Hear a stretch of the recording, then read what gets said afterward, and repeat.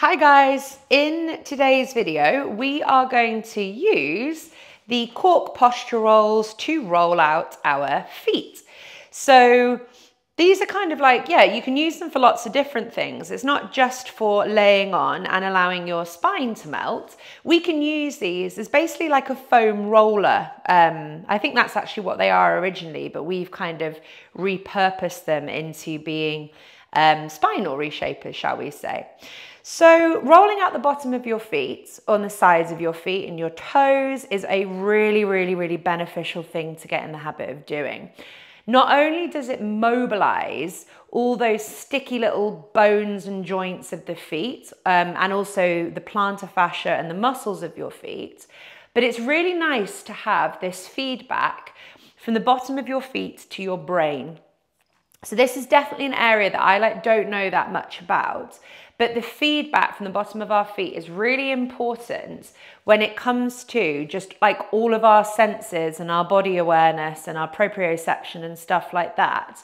And it's one of the many reasons why spending time barefoot outdoors is really good for us, because we're getting that feedback from varied terrains and textures, and it gets our brain working really hard. Shoes and the way that we have all that silly foam and cushioning and insoles and all of that stuff, it's stopping us getting that feedback from the bottom of our feet. So this is not only a like foot mobility posture type thing, it's also a brain connection thing, where we're trying to stimulate the many nerve endings that we have on the bottom of our feet, which are probably a little bit dead most of the time. I'm going to just pick up my timer here. So I don't want you to like overly think about this particularly. You can do this standing, you can do this sat on the floor, you can do this in a chair. It doesn't have to be standing. And I'm just going to set my timer here, and I'm just going to roll my foot sort of forwards and backwards along in a kind of straight line. So hopefully you can see that nicely in the camera like this. I'm just at this point focusing more on the plantar fascia, so the sort of area between the ball of the foot and the heel.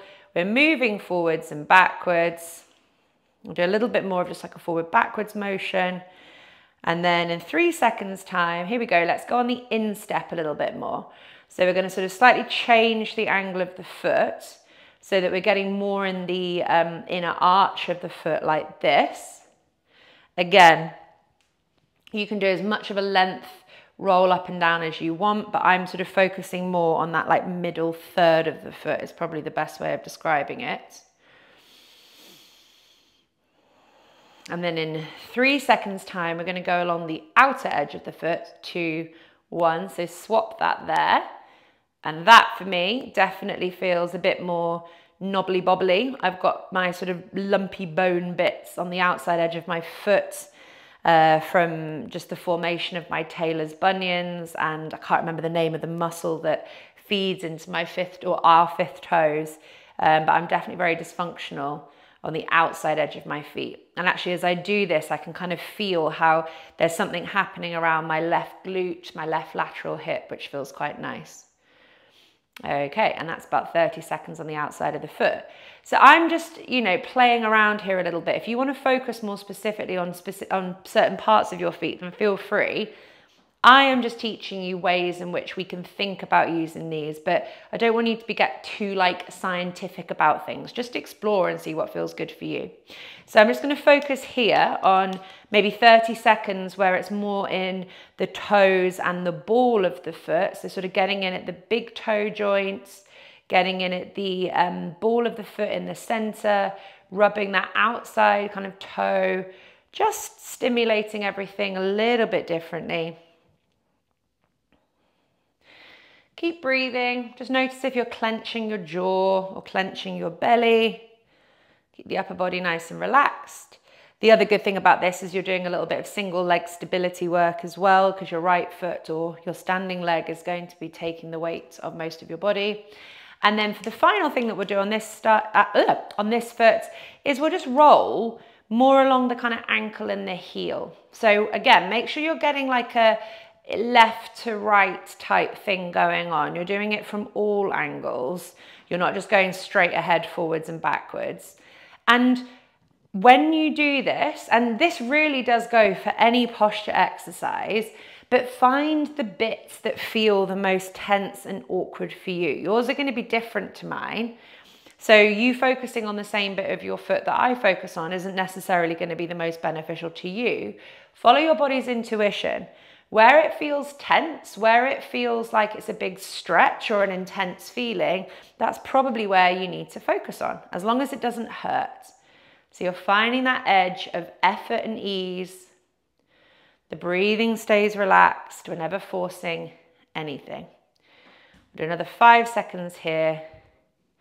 Just back over, forwards and backwards, and then we'll do the other foot. Okay, so we'll do exactly the same thing. We'll just slightly change the angle here. There's my football skills being put to a test. So I'll just set my timer because I spoke a bit on the other side. So we'll just do like 2 minutes, just kind of getting a sense of this feeling. Bit of a seesaw motion, should feel quite nice. How hard you press on this is up to you. So obviously the harder you press, the more intense the sensation is going to be.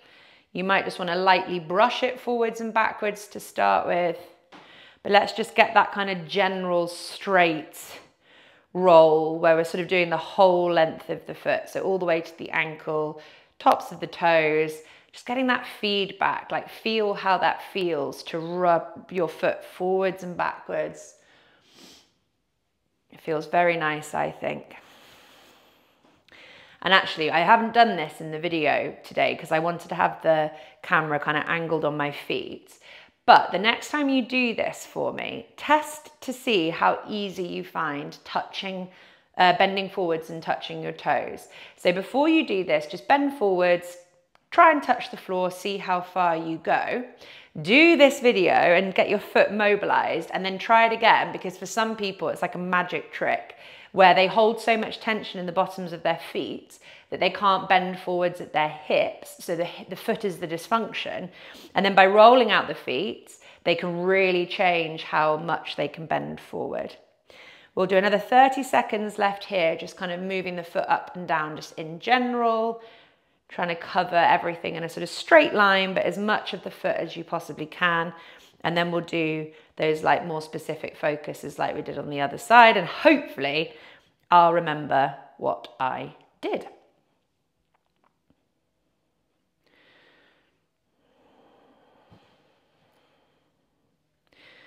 Okay, so we've got 3, 2, 1.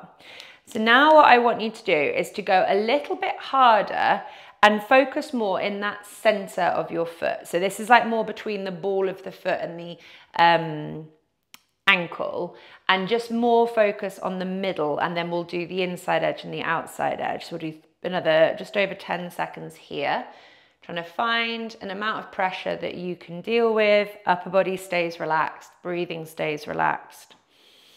3 seconds, 2, 1, and then we'll do the inside edge of the foot. Probably not ideal for me, as I still have glass in my foot from me being an idiot at my wedding and getting glass in my foot. So that is where it is, but actually it doesn't really hurt to do that. So inside edge, massaging out sort of between that big toe joint and the ankle on the inner arch of the foot. We've got 3 seconds left here. 3, 2, 1, and then we're going to do the outside edge of the foot. So again, glass aside, this feels more impactful for me, much more knobbly on the outside edge.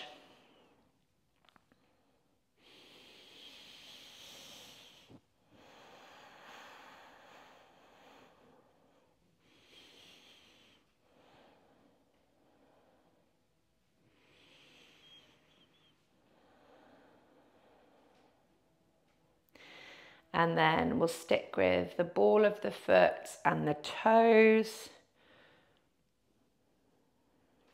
So I find this a little bit harder to like orientate, but kind of like the challenge actually of like not losing the roll. So I'm kind of doing a bit of, oh, my big toe just clicked. That sounded good. Like big toe rubbing. I might stay a bit longer than 30 seconds on this bit. It just feels kind of beneficial for me to focus a bit more on this upper portion of my right foot. getting a bit of clicking through my toes. I used to have a Morton's neuroma in my right foot, and the Morton's neuroma is gone, but sometimes I can still get a kind of clicky, bony sensation in between my third and fourth toes, sorry, on my right foot. So it kind of feels nice to get them moving a little bit. 3, 2, 1, and then we'll focus on the back of the heel. So with this heel, you're staying at the back, but just make sure you're like taking things in different directions. It's quite nice to get like this rotation at the hip at the same time. So my pelvis and my other leg are staying still, and I'm kind of rotating my right knee here into internal rotation, feeling a bit crampy on the outside edge of my right hip, and then also rolling out into external rotation, also feeling a bit crampy in my right hip. And that is time. So hopefully that's given you a slightly different way. I'll peek my head down. Hey. Hopefully that's given you a slightly different way to think about your cork rolls, and I will be doing more of these sort of foam rolly myofascial release things with them as well in future videos. So see you soon and enjoy.